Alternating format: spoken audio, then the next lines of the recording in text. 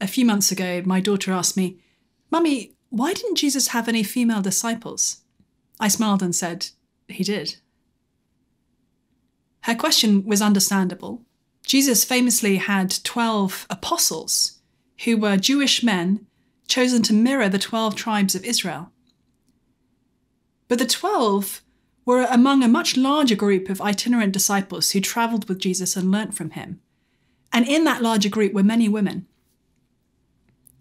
Luke tells us the names of 3 of them: Mary Magdalene, Joanna, the wife of Chusa, Herod's household steward, and Susanna.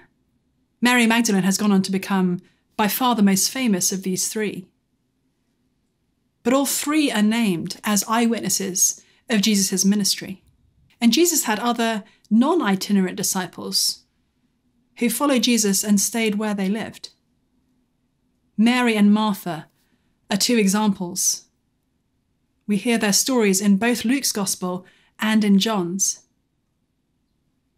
And in John's Gospel in particular, we see Mary being the disciple that Judas Iscariot ought to have been, as she pours out her lavish love on him and wastes her money honouring Jesus, while Judas Iscariot has been stealing money from Jesus.